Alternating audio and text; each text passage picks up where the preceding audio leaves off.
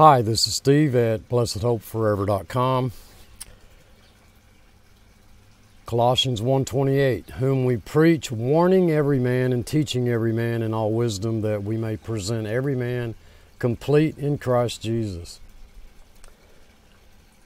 Some time ago, I believe back in 2019, I was asked to do a special study on law and grace, and I hesitated because in my mind, I just pretty much assumed that just about every verse-by-verse message that I was doing was in a sense surrounded by that subject. So now that we are out of Titus, I decided to look a little more closely at the subject of law and grace before moving on into a series of studies on biblical prophecy, given the year that we're now in, with 2021 fastly approaching.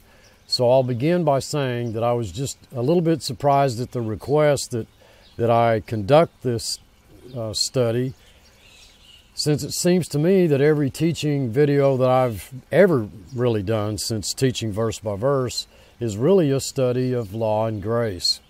And so about all I can do is sort of recap what I've seen throughout our studies in Romans, Ephesians, Colossians, Jude, and Titus.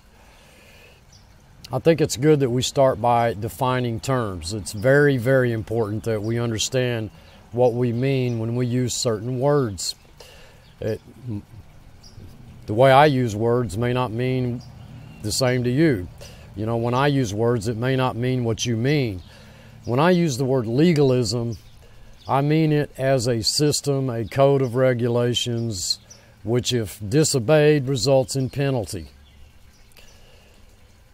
Legalism is an attitude of self-merit. It's of human merit, based upon human actions, and it includes a penalty if the wrong actions are pursued, or at least in the mind of the individual that seems to be the case. Grace, on the other hand, is a word it's an attribute of God, which led Him to provide the complete basis of our redemption and our oneness with Him. It's an attribute that led Him to do this absolutely separate from anything in us. There was no merit. There was no activity. There was nothing in us, nothing, which led God to do that. This definition of grace is biblical. This definition of grace is truth.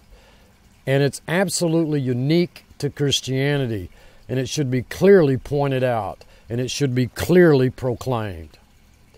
Legalism is the greatest enemy of the Christian church, folks, and it has been ever since the days of Christ. No other concept is as devastating to biblical truth as the legalistic concept or the legalistic mindset.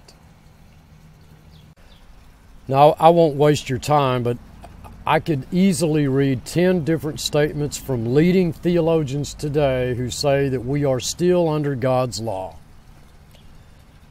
And they say that, folks, in the very face of scriptural statements to the contrary.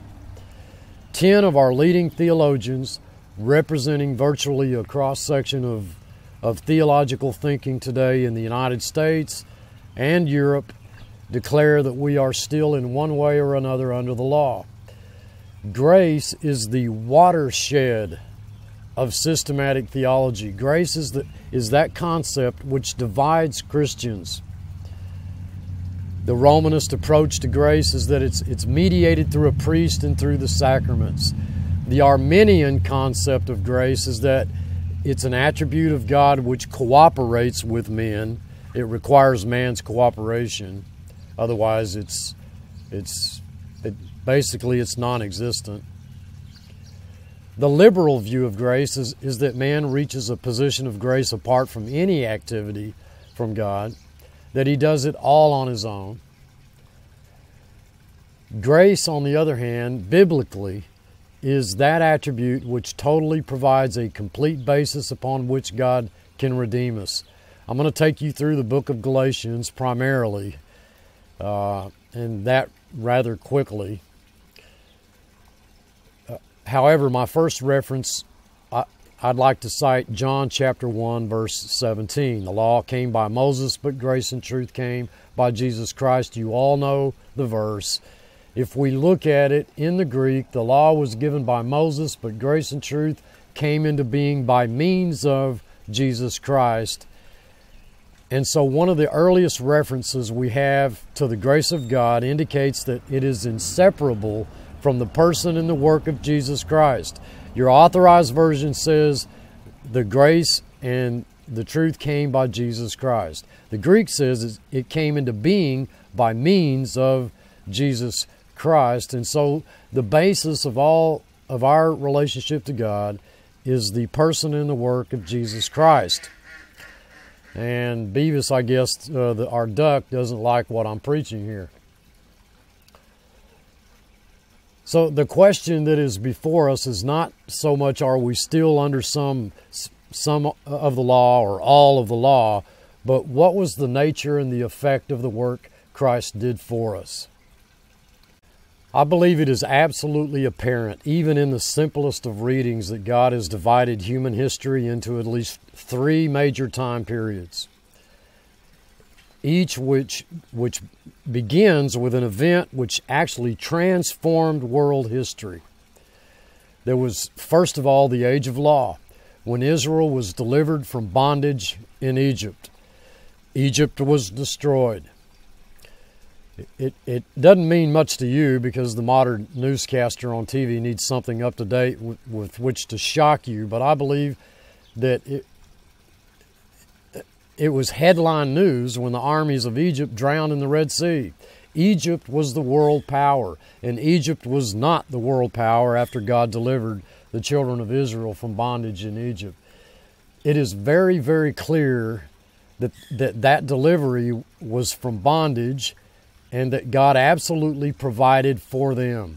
They were not out there hoeing and raking the desert to raise potatoes and onions so that they could live. God absolutely provided for them.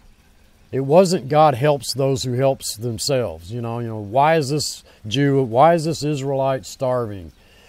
Well, he's not gathering any water, so he can water his little patch of sand to raise some potatoes so he can live. Nobody did that, folks. And for 40 years, God absolutely provided for them, separate from their effort. Are you hearing me? They couldn't raise anything. They couldn't drill any wells. They couldn't get any water, but they drank and they ate. There was no Walmarts. There was no Amazon. But their shoes didn't wear out and their clothes didn't wear out. God did it. Okay?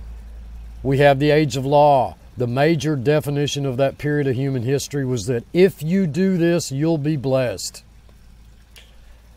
That age ended with the crucifixion of our Lord and Savior Jesus Christ. The death, burial, of the Lord Jesus Christ and the resurrection of Christ was a world-transforming, a history-transforming event. If you don't think so, then really you're not thinking. A history-transforming event. When you just mention the date, you mention the death, burial, and resurrection of Christ. We divided history into that which was before Christ and that which is after Christ. And we are in the year of our Lord 2020. And if we insist that there's no Lord and there's no God, well, we're still tied to the world transforming event, which says 2020 is the year of our Lord. 2020. So, with the death, burial, and resurrection of our Lord came the second major period of human history, that period which God calls grace. This period can most easily be characterized as, since you've been so totally blessed, then go and do. Under law, if you did, you were blessed. If you didn't, well, you paid a penalty. Under grace, you have been totally blessed. We've been blessed with all spiritual blessings in Christ Jesus. For any of you who believes that by doing something God will bless you more, you are faced with a statement of Scripture that He has blessed you with all spiritual blessings in the heavenlies in Christ Jesus. He's already done that. He can't bless you any more than He has. So our concept is since we've been totally blessed, we go forth and we do. But if we don't do, there's no penalty. Grace begins with total blessing and it ends with no penalty, and it is unique. It is a unique period in human history.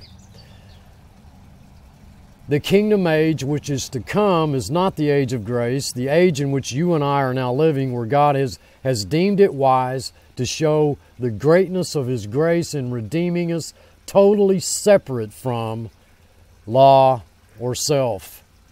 The kingdom age is the third major period of human history, and it begins with a world-transforming event, the return of Christ, the War of Armageddon, and the establishment of His earthly rule. Under the period of law, there were laws given which were perfect, but no power given to keep them. Under the period of grace, there are no laws given. We're not under law, but there is given total power, total ability, total enablement because we are indwelt with the Holy Spirit. In the kingdom age, the law will be reestablished, but it'll be reestablished with enablement. I will write my laws upon their hearts, and I will put them in their minds. It just happens that you and I, by God's design, have been born into that period of time where there is no law, no regulation, no penalty, and total enablement. We are indwelt by the Holy Spirit. It is impossible in any study of the Word of God to establish any way in which you could lose the Holy Spirit, or that in any way that the Holy Spirit would depart from you.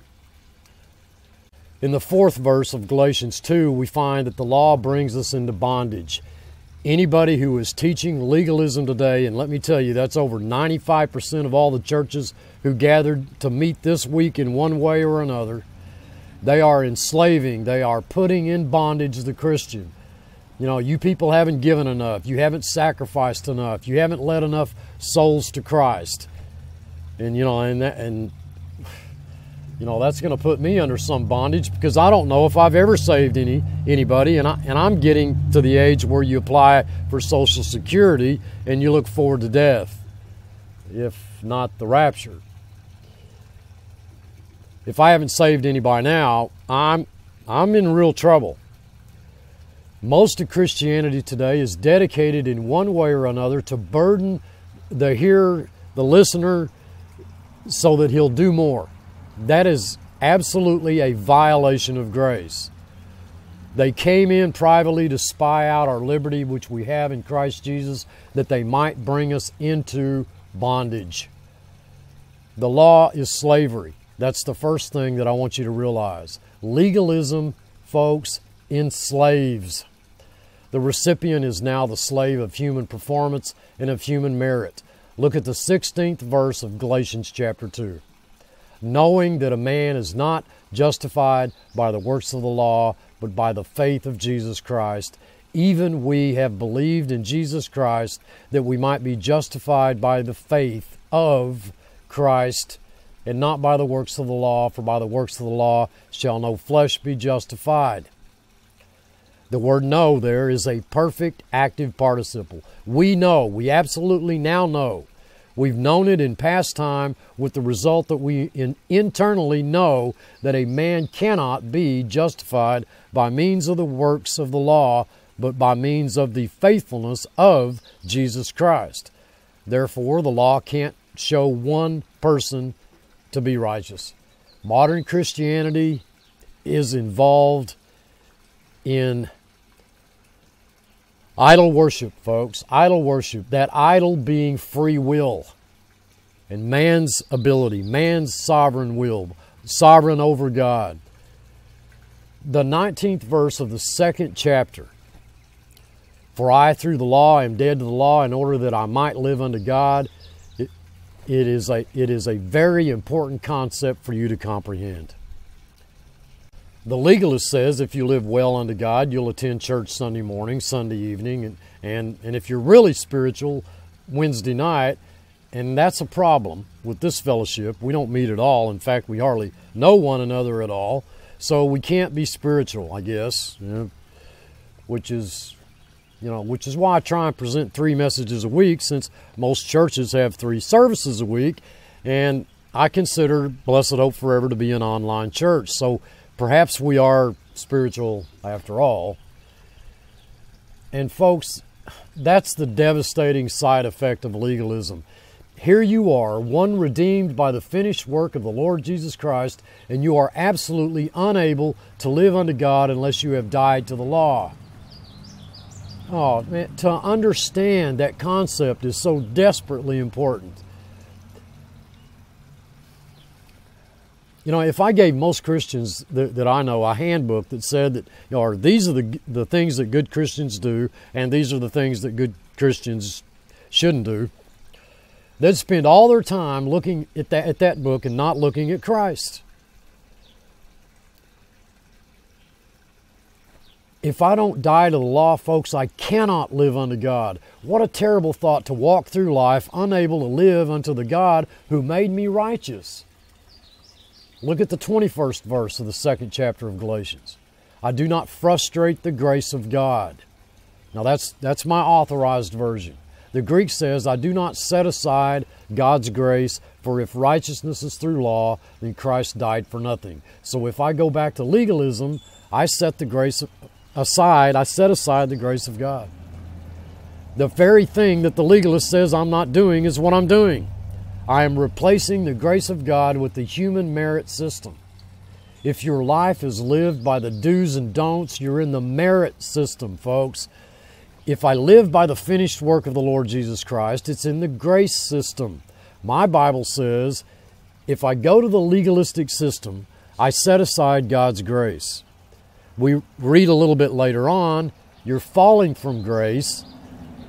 Falling from grace is falling into legalism.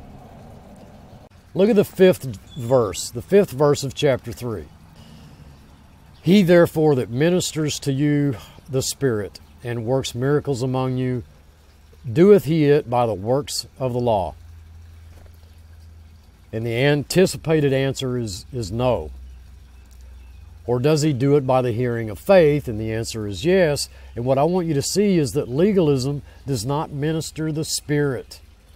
The very thing that I need, I cannot get from legalism, because I've dropped from the realm of the Spirit to the realm of the flesh. Look at the 10th verse of the 3rd chapter. For as many as are of the works of the law are under the curse, for it is written, Cursed is everyone that continueth not in all things which are written in the book of the law to do them. So if I have fallen back to the legalistic system, I'm now under the curse. What a horrible thought. Me, for whom there is no curse, have by my own choice, my own volition, decided that I'd prefer to walk under the curse. The law, legalism, places us under a curse. Look at the 12th verse. The law is not of faith. Legalism, which is an outgrowth of law, cannot come from trust or faith or human merit. So that legalistic attitude is not from faith. Look at verse 18 of chapter 3. For if the inheritance be of the law, it is no more of promise. Well, if I go back to a legalistic system, I have no inheritance. Now, Esau didn't want this. Esau sold his birthright. He didn't want his inheritance. And surely, folks, the account makes it clear that that wasn't an honorable thing to do. What he said was, I don't care what my dad has destined for me, I don't want it. That's what legalism says. It provides no inheritance. Look at the 21st verse. The 21st verse is devastating. Is the law then against the promises of God? God forbid. For if there had been a law given which could have given life, verily righteousness should have been by the law. Clearly, folks, you can't read that statement other than agreeing that the law and legalism that is an outgrowth of the law cannot give life. Why should I walk among the dead when I'm alive in Christ? It cannot give life. Look at the 23rd verse. But before faith came, we were kept under the law, shut up from the faith which should afterwards be revealed. The law and legalism which stems from the law shuts us up from God. It imprisons us. It puts us in jail. We who have been set free decide that it would be better for us to be back in jail. Shut up unto the faithfulness which should afterwards be revealed. And so the law guards us. It bars us. It seals us from the faithfulness of God. The 24th verse. Wherefore the law was our child trainer until Christ came, that we might be justified out of that faith. Therefore the law is immature. It's not only immature in the 24th verse of the 3rd chapter, it's immature in the 1st through the 4th verses of the 4th chapter. Chapter 4, verses 1 through 5. Now I say that the heir, as long as he is a child, differs nothing from a servant, though he be Lord of all, but is under tutors and governors until the time appointed of the Father. Even so we, when we were children, were in bondage under the elements of the world. But when the fullness of the time was come, God sent forth His Son, made of a woman, made under the law, to redeem them that were under the law. So legalism is immature. We have the same thing in the 9th verse of the 8th chapter of Hebrews. When I took them by the hand and led them out of the land of Egypt. The concept in that verse is not that I dragged them by force, but I led them as a father leads a child. And so we see the immaturity of the legalistic system. The 3rd verse of the 4th chapter. Even so we, when we were children, were in bondage under the elements of the world. If the elements of the world bothers you because the Christian mind has been conditioned to believe that the world, is rock music, painted toenails, movies, dancing, drinking, smoking, God knows what. But that is not a biblical definition. We were in bondage under the elements of the world religious system. Verse 5, to redeem them that were in bondage under the law.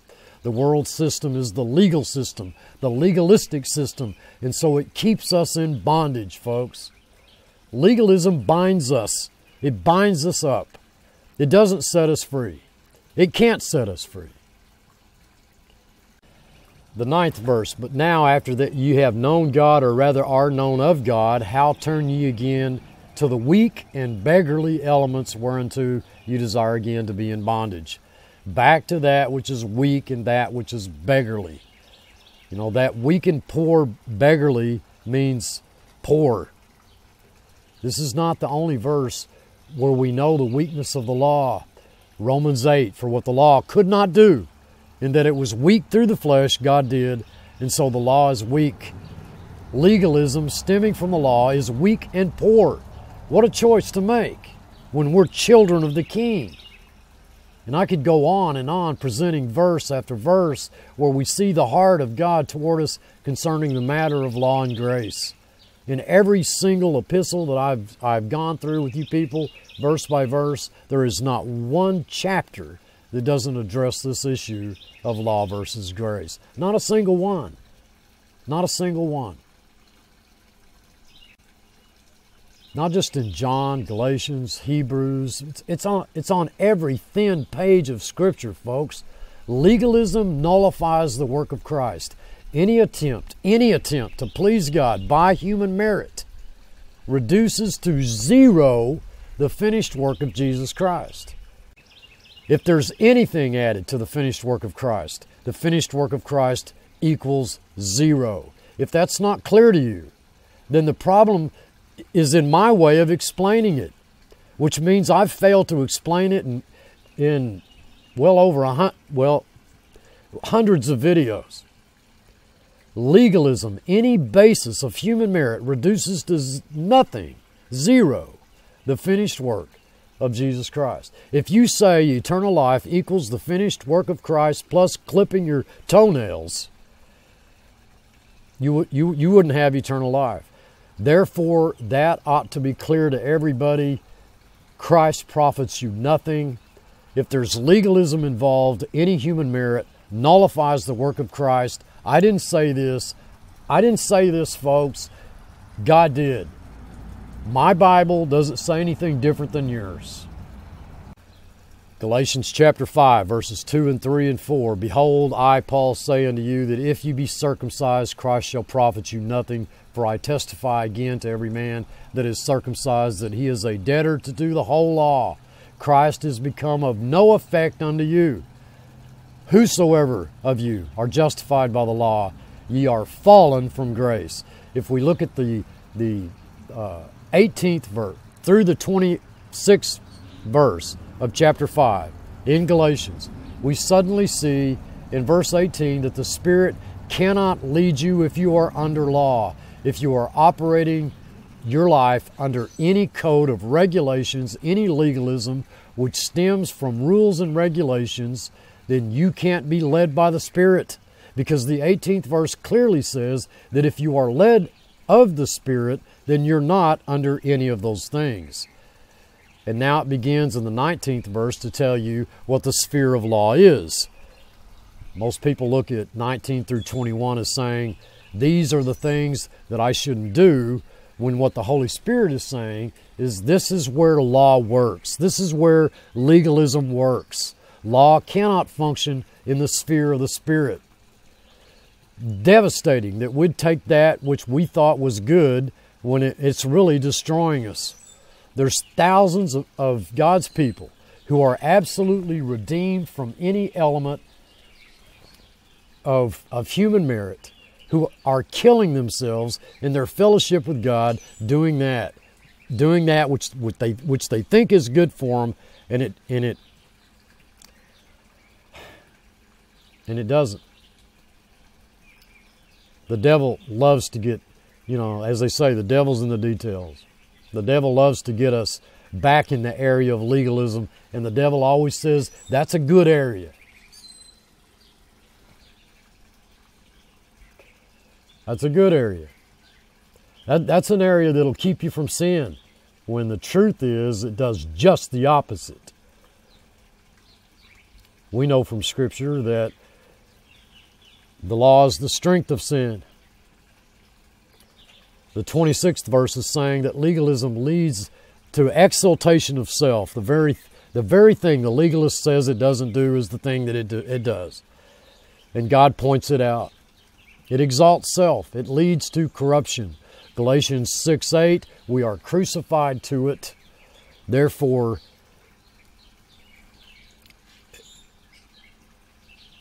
look at 6:14. It makes nothing perfect. Hebrews 7:19, it's inferior. It's an inferior covenant. It's not a superior, it's an inferior. Hebrews 8:6, it's weak. Hebrews 8:7, it allows us no standing before God. Hebrews 9:8, it's an area of, or Hebrews 9:14, it cannot put away sin. Hebrews 9:26, it's not real, it's only a shadow. Folks, how have we strayed so far from the truth?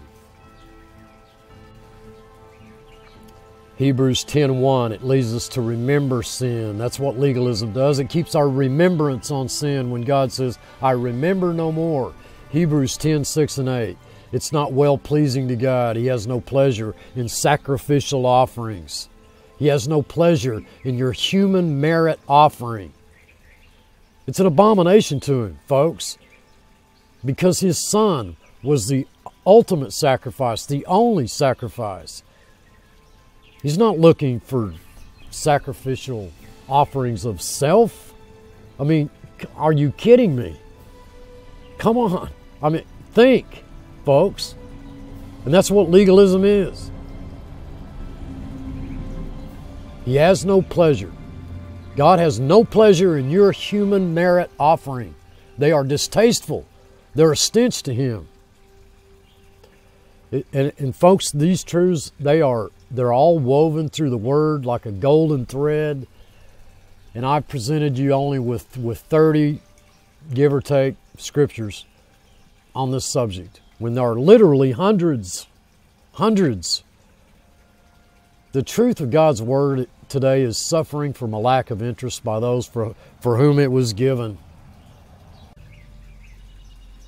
I want to thank you all for following us along as we move forward toward the end of all things here with BlessedHopeForever.com. I want to thank you for all your messages and encouragement and support. We ask for your continued prayers for direction. I love you all, I truly do. Until next time, this is Steve. Thanks for watching. Father, we are thankful, so very thankful for all that you've done for us. We're thankful for the finished work of the Lord Jesus Christ, that we stand complete before you, that you have presented us holy, unblameable, and unreprovable in your sight, that you have removed our sins as far as the east is from the west, cast them behind your back, buried them in the deepest sea, and even though they're sought for, they cannot be found, washed as white as snow, and you'll remember them no more. How great is the grace of our God. Thank you, Father, for allowing us to feast together on your word. We give you all the glory, honor, and praise. In Christ's name I pray. Amen.